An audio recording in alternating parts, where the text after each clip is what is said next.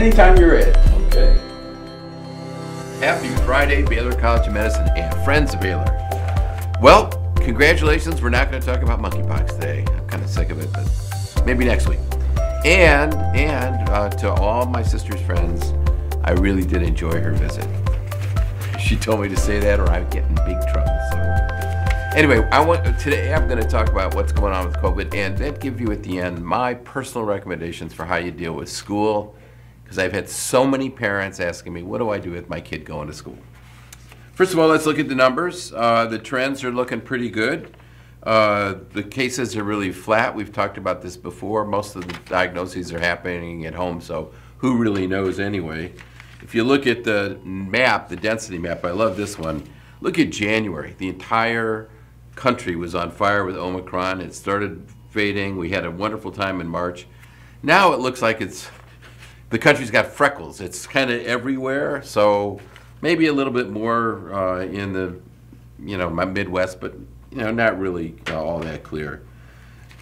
The good news is, if you look at new admissions are really dropping. You can see they're coming down in all age groups. Over here, it's the total number, but it's coming down even in 70-year-olds, 70 and plus, which is really kind of the high-risk group.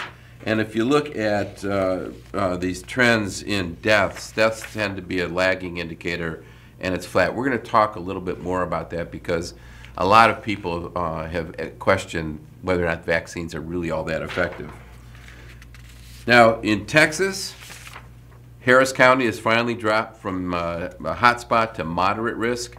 Our friends in Dimmock County are keeping up. They're also at moderate risk. But it's going to come down, and so I fully anticipate we will probably stop our masking orders. My guess is next week because things are looking very positively. If you look at the positivity rate, it's down to about 11% in the Texas Medical Center. Our hospitalizations in the Texas Medical Center are also dropping finally. You can see it coming down. This is all good news. And the best news of all, now we use wastewater is probably the best indicator for what's going to happen in the future. And the wastewater is dropping. So you can anticipate pretty clearly that over the next couple of weeks, things are going to continue to improve, and we're going to see some waning of this. We just got to hope we don't get another, variant that's really, really bad. So I've gotten a lot of questions from colleagues and friends, very smart people, go like, it doesn't seem like the vaccines have been all that effective because they know a lot of people who have gotten vaccinated and yet still got Omicron. So this is a classic problem of sort of absolute numbers versus percentages. And I'm going to give you an example of one that you'll all know. It's very common, Down syndrome. Most commonly occurring chromosomal condition. Occurs once in every 700 babies. They usually have about 6,000 births a year. And we've known for many, many years, really since the 50s, that the greatest percentage of Down syndrome babies are born to mothers over the age of 35. So if you were to take 100 families that had a child with Down syndrome, you'd say, well, probably the majority of the mothers are over the age of 35. Well, that's not true. The majority are in their 20s because the vast number of babies are born to mothers in their 20s, not over the age of 35. And so while it's a higher risk in mothers over the age of 35, the vast majority are really to mothers in their 20s. So how does that apply? It's very, very similar to what we're saying with vaccination status. So this is a nice thing that came out in Scientific American, but you can see right now about 2/3 of the population has been vaccinated. So the red squares represent millions of, about 38 million people who are unvaccinated. The light green are those who've been vaccinated, and the dark green are vaccinated plus boosted. And in the unvaccinated populations, there's 383 deaths per 100,000. If you look at the people who are vaccinated, it's 143 deaths per 100,000, and in vaccinated plus boosted, even less, 118. But if you were just saying, well, there's 338 deaths in the unvaccinated group and 261 in the vaccinated group, well, it doesn't seem like there's that much of a difference. But if you factor in the percentage, what percentage, it's really incredibly impressive. So let's go and look at the data as expressed as a rate per 100,000. So in the middle of the peak of January, Omicron, there was a 13-fold benefit to being vaccinated and boosted when you look at hospitalizations. Huge difference between unvaccinated and vaccinated as a percentage. Now, if you walked into the hospital, you know, the numbers were kind of close, but as a percentage of those vaccinated, it was huge.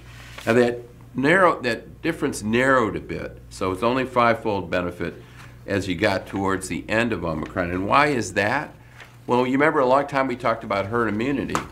As more and more people got infected in that huge spike in January, we approached herd immunity with the combination of being vaccinated or being infected. And so it was harder for the virus to find people who were uninfected. So you got a benefit, a population benefit. So that's why the benefit narrowed, but it's still quite impressive.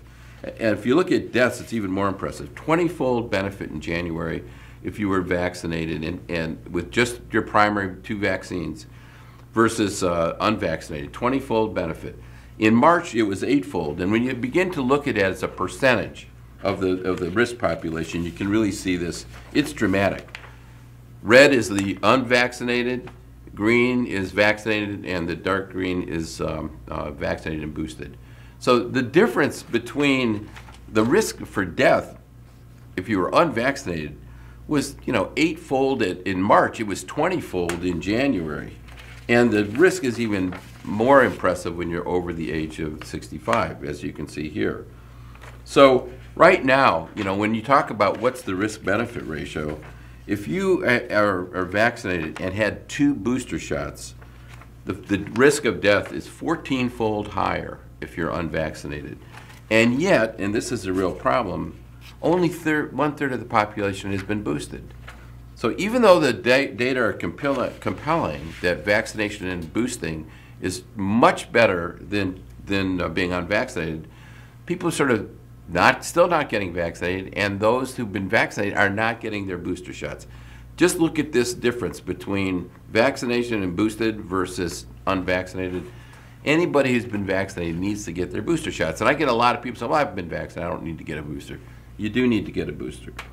Now, which booster to get? Moderna, last week we talked about it. They're coming out with a bivalent vaccine, to the Omicron and the original variant. Pfizer's doing the same. The data's in, there's a clinical study going on right now. Based on the immunology, it looks like the Omicron-specific variant vaccine is slightly better in terms of the immune response. But the clinical trial hasn't been done, and there are several people who've said, well, we shouldn't be doing this until we get the data for the clinical trial. But honestly, the odds are it's probably going to be better if you have an Omicron-specific bivalent vaccine. I'll be the first in line to get that. So a lot of parents have asked me, what am I going to do about my kid in school? We are in a moderate community. Should I mask them? What should I do? And I think it's the Omicron wave is still here, so it hasn't been replaced by another variant. The amount of immunity in the community, as I've shown you with a combination of vaccinations and people getting infected, is really lowering the risk to the point that in kids that are young or in middle school, I actually am not that concerned. Yeah, it's possible that they'll go and get Omicron from their friends. That's always a risk, but it's been a milder disease. The risk is getting less and less. And I think it's time we sort of not focus that much on those kids going to school. I think that being unmasked is okay in most communities. Now, if there's an outbreak in a school, that changes everything. But right now, I feel pretty comfortable with sending my kid to school and not worrying about it. I know that's a big change. People still want to worry about it. But frankly, I think it's time we start just recognizing that until the next variant comes along, we're in pretty good shape. And so I've told most parents, take a chill pill and relax, and even take your, don't worry about if your kid's going to school without a mask on. I just don't think at this point, it's that big a deal. I want to end today with some shout outs. First of all, I want to congratulate our 2022 recipients of the DeBakey Award for Excellence in Research. Research at Baylor is really, really critical to what we do, and each year we celebrate some of the outstanding scientists, particularly based on their last 3 years of work and publication. And Some of these people will not surprise you. The first awardee was Peter Hotez and Dr. Maria Elena Botazzi for their work on the vaccine, but also Joseph Heiser, Catherine King, Irina Larina, Scott Lemaire, and Dr. Ying Shen, and Dr. Sandeep Kaswani. I want to thank all of you for your tremendous work and congratulate you on your DeMakey Awards. So it's getting close to September. School's back in session. I want everybody to have a great weekend. I can't wait to see you next week.